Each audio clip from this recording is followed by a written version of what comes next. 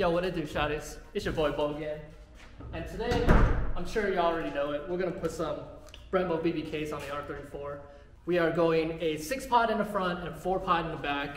So pretty much the reason why we're going to put the brake kit on is that way we can go and get the correct measurements to get the brake fitment super close, and so we can go and get our measurements done for the wheels for the R34. So here's a little bit of installation guide of how to fit a custom BBK onto your R34, and here it goes.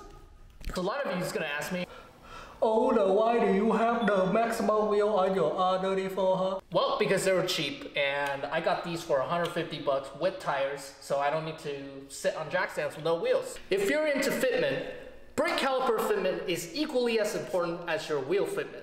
Does tighter always means better? In this instance, I think so. Now, to get the tightest fitment, you'll need to fill out something called a brake measurement sheet. That way it allows your wheel maker to pretty much build the wheels to hug around the brake calipers. And the better the measurements that you provide them, the tighter the fitment will be. For those of you at home that don't know what will clear what wheels, the two basic measurements that you'll need is the X distance. Pretty much means that from the face of the hub to pretty much how much your caliper sticks out. So that is your X distance. And the second measurement that you need is pretty much from the center of your hub centric to the first part of how far your brake caliper encounters the wheel.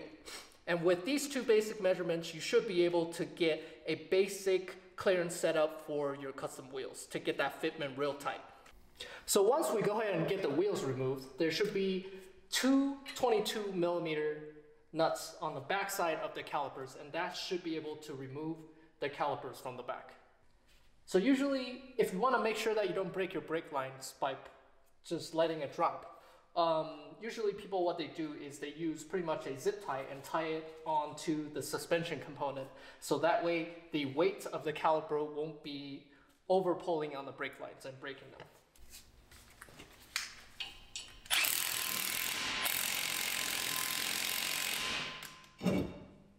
And there you have it, ladies and gentlemen. The old hub is completely off the car. Many months later. And what's going on, guys?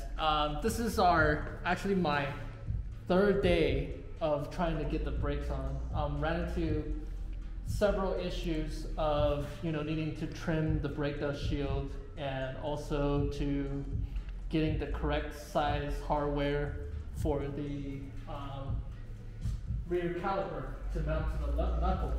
And so today what we're going to do is we are going to trim the brake dust shield, and we're going to finish, at least on one side, BBK installed on the R34.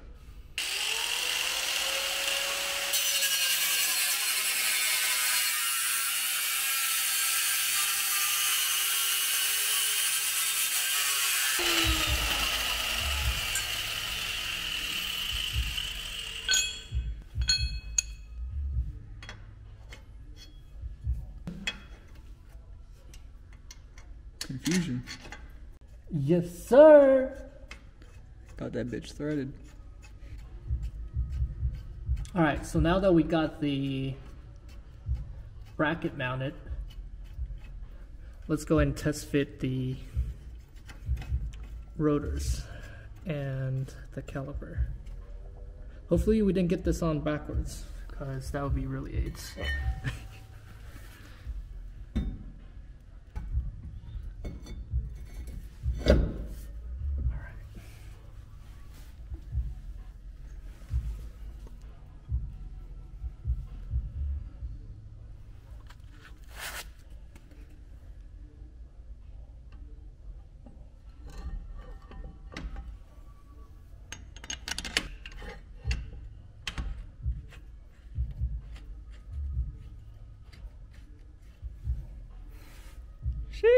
And there you have it, ladies and gentlemen. Let's go.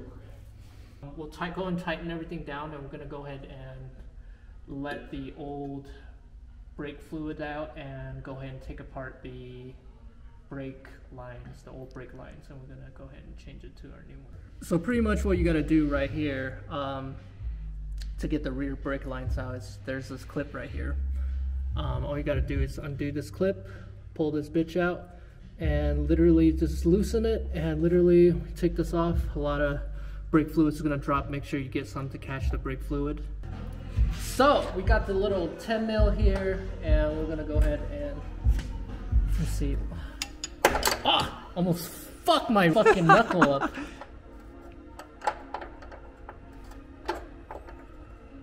All right, that's right. I gotta get a bottle. So I'm gonna slam my bottle of water right now, just so I could get like a little container to catch the fluid. And there it is, ladies and gentlemen. Here's the old brake caliper. If you are looking for a set of R34 GTT brake calipers, hit me up. I'll throw in the fucking rotors for free, you know what I'm saying? And put this shit back on here so shit won't be dripping. Let's see what I'm gonna do. There you go. Perfect. Hey, if it works, right? Right? Alright, now that we got that on there, definitely make sure to clean your hands before you decide to touch anything on the car, or this brake fluid is literally gonna eat your paint off. So let's go wash our hands. Now let's go ahead and take that wheel off, and then we're gonna see how it's gonna look with some cooler wheels. These are the track wheels, huh? Yep.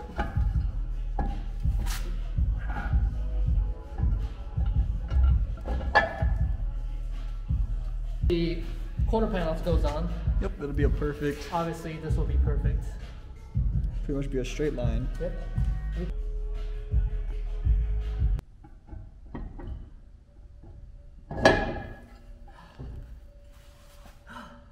Look how much fucking space we have. We can maybe go, so these are 18s, right? We could probably go like another inch smaller. Could run 17s on this bitch. So 17-inch faces. Yeah, it could definitely fit. So 17-inch faces, 18 step lip. I think that's what we're gonna want.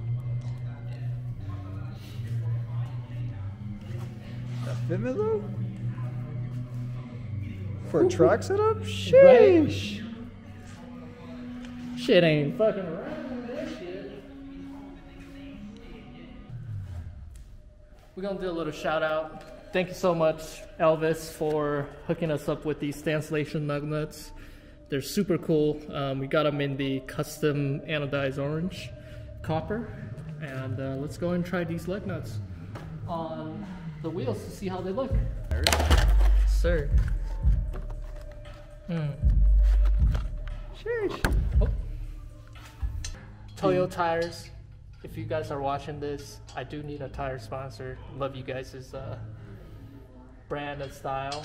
And you know, I would love to build this car and to one day be in the Toyo booth. So if you guys are watching this, I'm down if you're down. Saucy. SK and everything. Yep.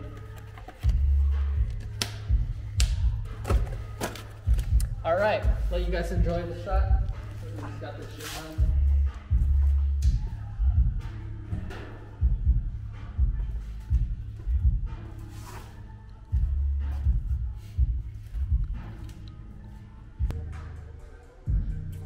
Video doesn't do it justice. Yeah. At all. It's like the track setup on this thing is gonna be kind of crazy. I love the wheel setup for the track setup. Right?